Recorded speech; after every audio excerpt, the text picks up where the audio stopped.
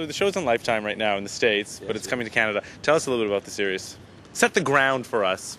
The ground for you. It's a sci-fi drama about a PI who's recently lost her job at the police station as a police officer, who inadvertently teams up with a vampire chasing the same criminal, mass murderer, serial killer, who people rumor to be a vampire, in which I'm a vampire myself. So.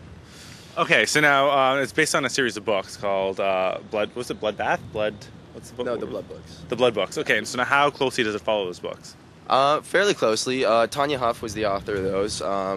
She was on set a lot, and she really helped us, get our first scripts together. And she even wrote one herself. Fantastic woman, and she had done 3 books, and we did 22 episodes. And so there's a lot of stories outside her written books, and done by a fantastic, creative team of writers that we had on set all the time. So you're talking about being a vampire. Now, how do you go about becoming a vampire? What's your process? What's your actor technique in that?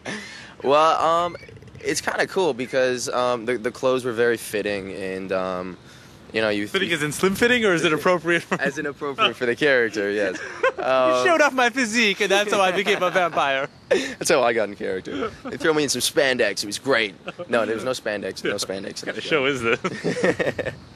And no, you put the fangs in, and they had me in contacts, full black contacts that filled my entire eye. And you get into it, and you rehearse a few times, and you really start to feel it. And after the first few episodes, it was very automatic. Once you walk on set, you kind of leave everything else behind, and you're walking, talking Henry Fitzroy. This is kind of freaky how the wind's coming. Also, we started talking about you and your vampire stuff, and also like, Whoa! You're talking about the contacts and the eyes. Tell me about that. Like, do those things hurt? I can only imagine. Like, how long does the shoot take? Like 12 hours, right? You're in those, like, at the end of the day? You just want to just kill yourself? Yeah, we're lucky if we had a 12-hour shoot day. Oh. But what do you mean? Like, they were longer usually? They were longer. Yeah, oh. they were longer. But the end of the season, we really had our stuff together, and we were banging everything out, and everything was fantastic. But I'd have the contacts on for maybe an hour or so at a time, rolling through a couple scenes, and if we had a long turnaround or a lighting setup, I'd pop them out, and Marcin was always there to take them off me and make sure I was comfortable and there was nothing in my eye or anything like that. So they were taking care of me well. Yeah. The hair. So like, is that your natural look, or did you have to grow that out to be like very a vampire Lestat? Lestat. Oh God, have I heard that? Dude, we're gonna do side by side right now.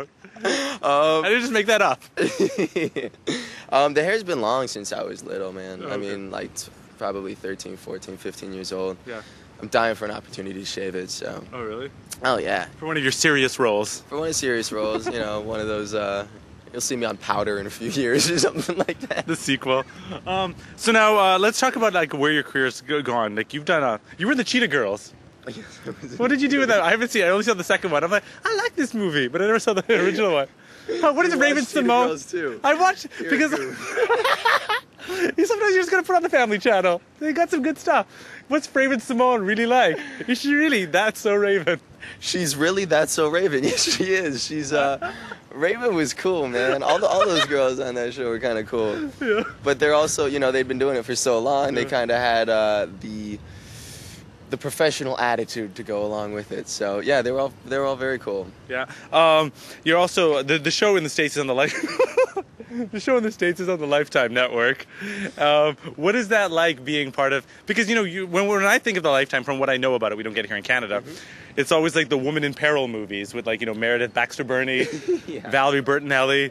So now, how does your show fit into that, and how are you being received by people out there? Well, I mean, Lifetime's a women's network, and, majority of their viewers are women, so our show fits into that category as... Victoria Nelson, Christina Cox being an extremely strong, empowered woman who's ethically and mentally so stable and strong, which actually that's my attraction to her. Is it's hard for me to meet so many women throughout a lifetime, and I tell her at one point in the first or second episode that I haven't met somebody like you in a long time, and that's that mental stability, and that I call it stubbornness, but it's her strength, and I think that empowers women in the States and up here, and I think she portrays that so well in the show. So. As a vampire, are there some kind of catchphrases that you find that you use in your character to maybe to talk to these strong women? I want to suck your blood. Do you really say that in the show? No, not at all. No, I mean, the eyes kind of dilate. There's a kind of a strong whisper, and everything's very when I kind of seduce women or whatnot to get what I want from them or other people.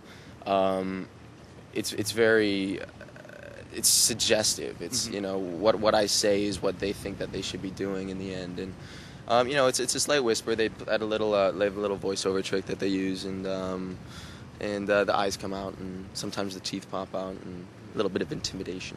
So is there a certain body style that you have to get into to be I'm a vampire now? What do you do? How do you stand as your character? Very strong, yeah. Very straight, very poised. He's the bastard son of Henry VIII. Mm-hmm. He's 450 years old. He's royalty, and all of his mannerisms, all of his the way he walks, the way he talks,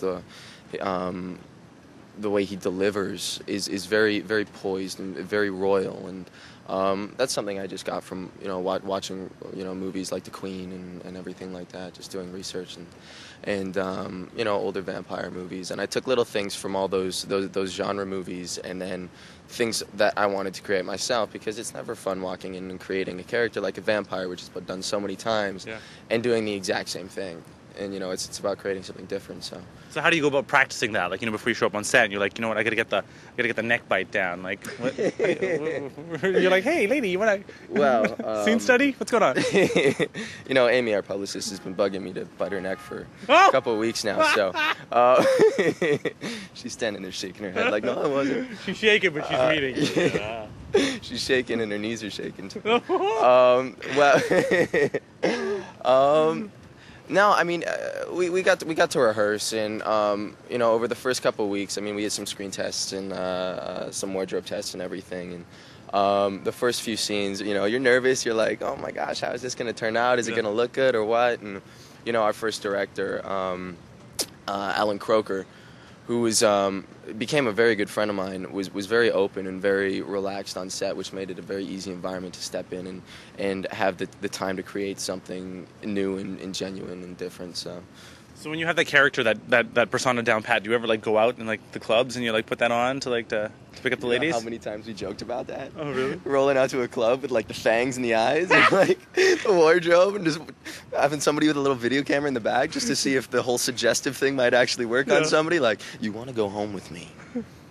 Stare, that long stare.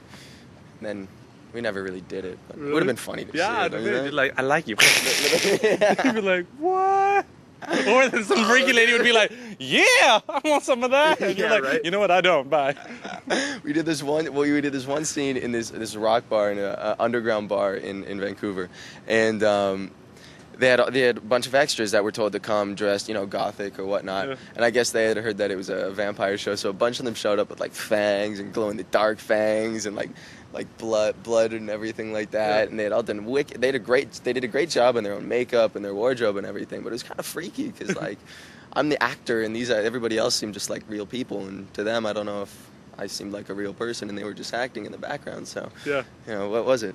I don't know. So when you were in Vancouver, now the show was filmed in Vancouver, but takes place in Toronto. Yeah. How did Vancouver do as posing for Toronto? Our exteriors were picked and chosen very carefully, and we had a great DP, Danny Novak, who went on all the scouts with everybody, and a fantastic art department and a set deck designer that was Andy Deskin, who was awesome. That really made sure that it didn't give anything away or take away from the show at all, and Toronto's fantastic. There's so many different parts of Toronto that are old and new, and have so much ethnic diversity that in almost any city in the world, you could turn around in some alley and be like, this is Toronto. You could be in New York and turn around and be like, this is Toronto.